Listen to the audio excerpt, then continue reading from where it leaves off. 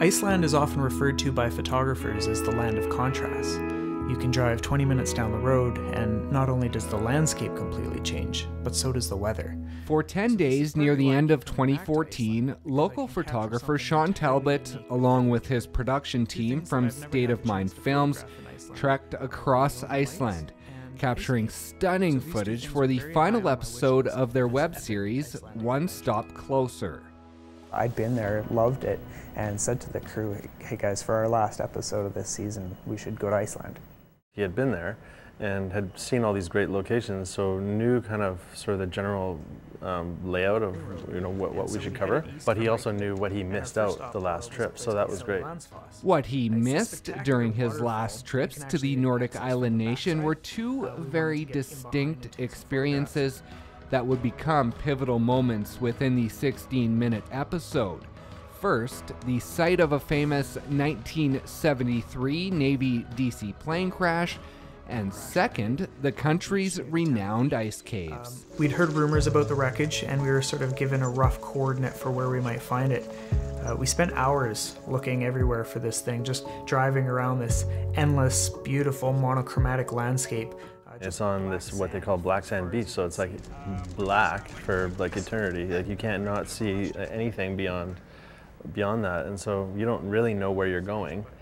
You're kind of just driving endlessly. You don't even know if you're like veering off of a path. Oh, there it is, there it is, there it is. We were struggling to find it. We couldn't find it, and finally, just pretty much with our last little few seconds of sunlight, we came across it. I have to say we were treated to a pretty spectacular sunset, amazing colors, so I was really happy with the shots of those. Similar to the crash site, the ice caves were an experience that almost didn't happen as high temperatures jeopardized the journey. When we arrived in Iceland, our guide said to us, I don't think this is going to work. We're sitting at about 0 + 1 degrees. Chances are we're not going to be able to get in. So the whole trip we were kind of on pins and needles, hoping that this was going to happen, because it was really my kind of main focus for the whole trip. And then at the last second, we got the green light and we did it. So that was pretty cool. I have to say, this has got to be one of the most spectacular things I've ever seen. This ice cave is absolutely gorgeous. The deep blues and the light coming through like crystals. I can't wait to start shooting. That was probably the only time in the whole trip that I think I got like 3 minutes to just sit back. And all three of us, I think, we all just went. We all went off on our own thing for probably a couple hours. We were in our own. I thought it was 3 minutes. Oh no, I think it was a while. With a tight production schedule and far from perfect filming conditions, including a limited 5 hours of daylight per day, the trip was anything but relaxing. We were still using all of those nighttime hours for travel, for charging batteries, for getting equipment, downloading footage, all that sort of stuff. So our sleep time was very limited. That's got to be tough because you guys are already stressed as it is trying exactly. to get your footage and then a little sleep. Yeah.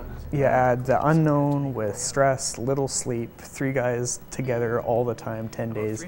There were moments that it was challenging, for sure. And the calving ice from the glacier breaks off into this lagoon, and these hundreds of icebergs all then float out to the ocean. And it's interesting because it's suspected that the iceberg that sunk the Titanic actually originated from this lagoon. To watch the Iceland episode in its entirety, as well as the other episodes of Season 1, visit onestopcloser.com. Reporting for Go on Shaw TV, I'm Brendan Osborne in Kelowna. Of course, I'm always looking for any opportunity to use the drone. So by sending the drone up and getting it out over the ice, we were able to get unique perspectives that you wouldn't otherwise be able to get.